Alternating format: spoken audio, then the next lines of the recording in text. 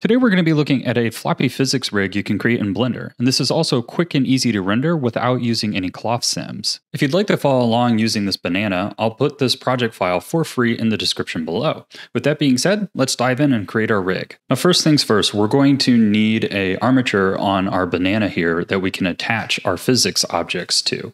So we're going to go ahead here and we're going to hit Shift, add an armature here, and we're going to add a single bone. I'm going to switch over into wireframe view so I can see what I'm working on here. I'm going to bring this down to the bottom of the banana or whatever object that you are working on. We're going to switch into edit mode here and bring this down on the Z axis, bring this over a bit, and then I'm going to hit E to extrude and kind of bring this up to the height of the banana here. And then E again and kind of create a head there.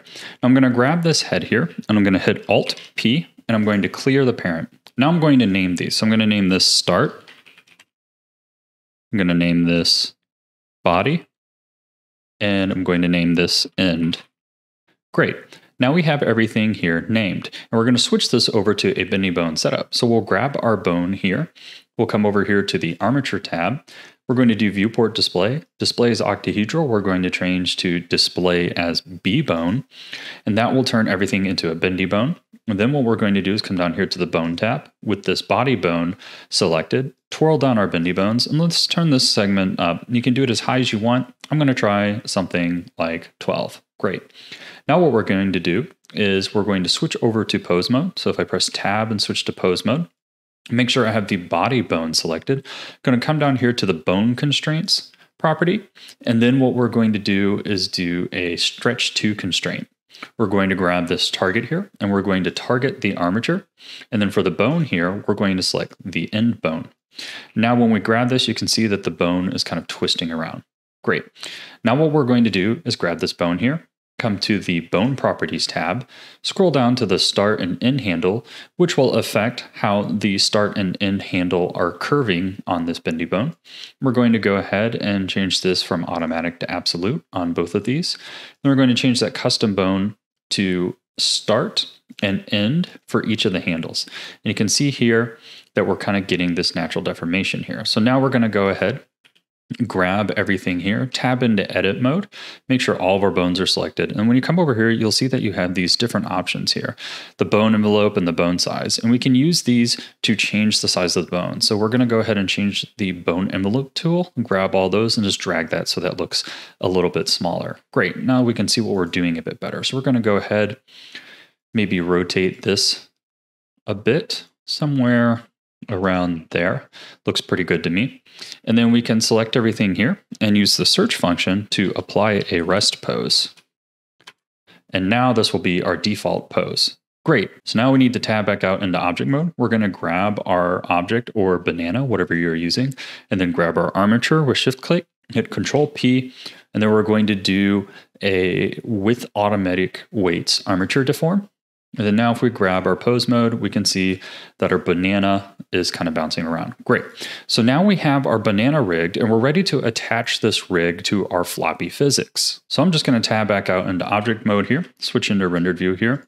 Going to go ahead, grab this armature here, click the armature tab and do in front so that we can see it the whole way. And I'm going to go ahead and name these. So this is my nanner rig. Great. And this is our nanner. Awesome. So now this is all labeled. We'll go ahead, grab everything here, press M to move this to a new collection. Great. And now we have everything in here, so we can turn that off so it's out of our way for a moment.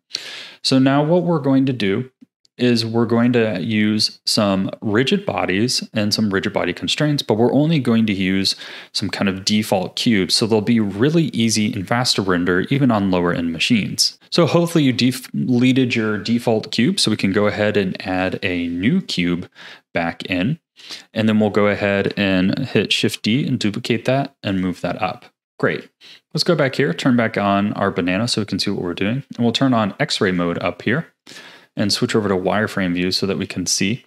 And what we want to do is scale these down to kind of the start and stop of the banana. So we're going to put one on both the start and the end bone. So I'm going to scale this down here and bring this down here to this bone. Perfect. And then what we're going to do is grab this one up here, and we're going to scale this down so that it's about the size of our end bone there, which is this bone right here. Great, now we have both of those there. So let's go ahead, hit Control A and apply the rotation and scale of both of these cubes. Now let's go ahead and add some physics to these. So we'll grab this rigid body right here, and we're going to search and we're going to add active.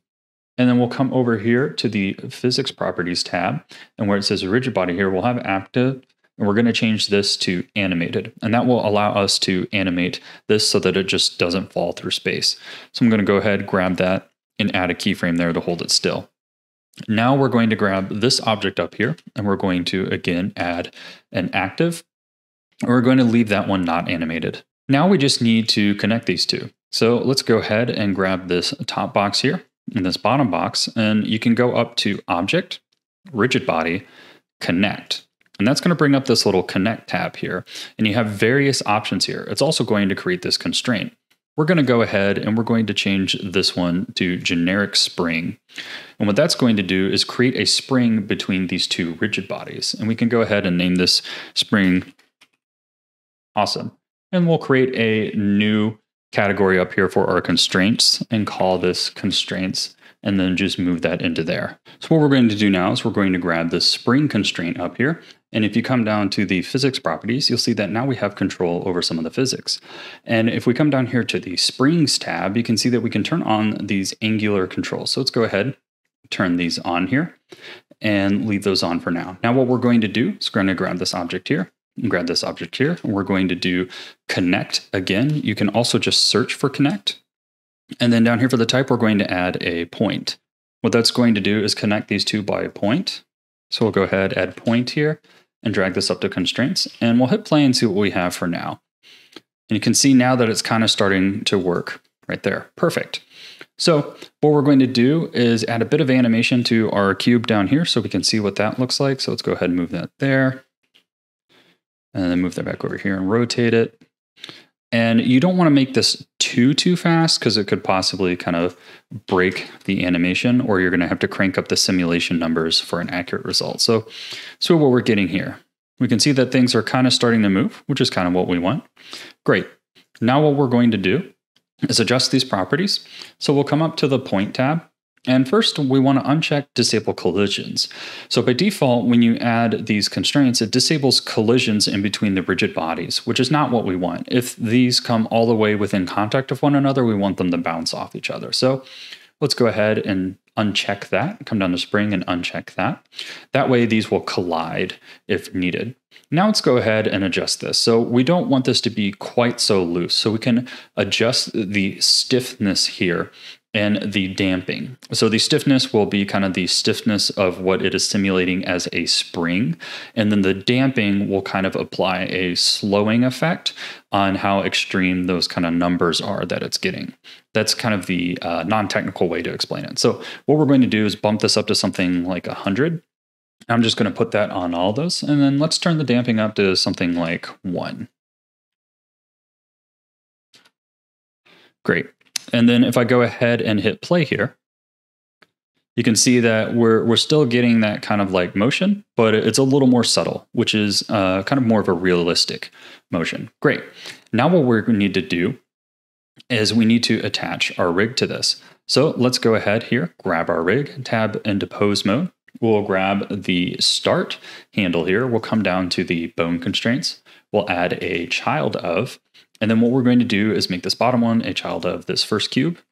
And we can call this rigid start and rigid end to keep things organized. Great. And then we'll come back in here to pose mode. We'll grab this end one, add a child of constraint, and we'll add this to the rigid end cube. Perfect. Now we can see that we have our kind of floppy physics added to the banana. And you can go ahead and adjust those if you want it to be even floppier. You know, we added a kind of lot of stiffness in our spring constraint there. And then lastly, let's go ahead, grab these rigid bodies. Let's move these into a new collection called rigid body. And then what we can do with that collection is we can kind of turn off the rendering there so that it's not showing up in our viewport or our final renders. If we go ahead and take a look here, perfect. So with this type of rig, you can actually kind of let a lot of animation take care of itself. So I recommend using this to animate things like accessories on your character, or maybe large chunks of hair or things like backpacks, and just have them kind of bouncing around on your character. And then you can just animate the main portion of your character and let Blender kind of calculate a lot of those other animations, hopefully speeding up your pipeline. I'm using this type of workflow in my short film, and I'm actually using an add-on, which I'll link in the description below, that adds some dynamics to bones as well. As usual, thank you for watching. I'm always excited to see what you create from these tutorials, so please tag me in your results at Southern Shoddy. And as usual, my project files will be available on Patreon.